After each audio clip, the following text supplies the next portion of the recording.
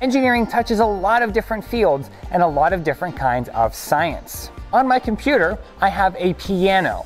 So every time that I complete that electric circuit, it's going to play a different musical note on my piano. So watch this. This here is our trebuchet. Now, a trebuchet is imagined as a way to knock over walls and buildings.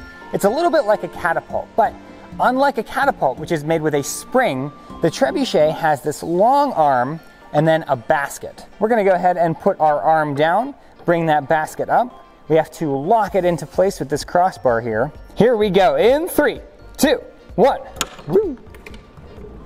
Excellent. So, as the basket went down, the arm went up, and we were able to get a successful launch. Not bad at all. Let's take a look at the back of our wind turbine here.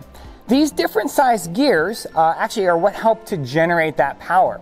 In a real wind turbine, there are a lot more than these two